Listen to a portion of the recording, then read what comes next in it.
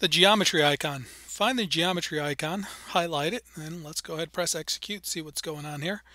It says press F1 through F6 to select functions. Help key is 0. Exit. So we'll exit and then we'll take a look at the help menu. The help menu says the alpha key is a way of selecting and executing. Same thing with tangent. The X squared is selecting an entire figure.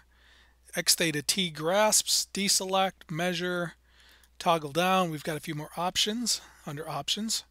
Undo and redo. 1 through 9, move the cursor. We'll take a look at that in a second.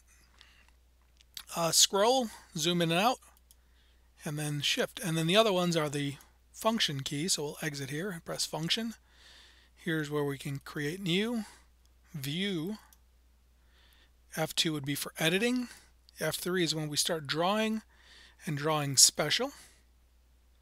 F4 is for constructions. F5 is for transformations. F6 is to animate. And then here's your options, adding text, number format, clearing constraints, and then different properties. So we'll just go ahead and hit exit, and then we're right back to where we started.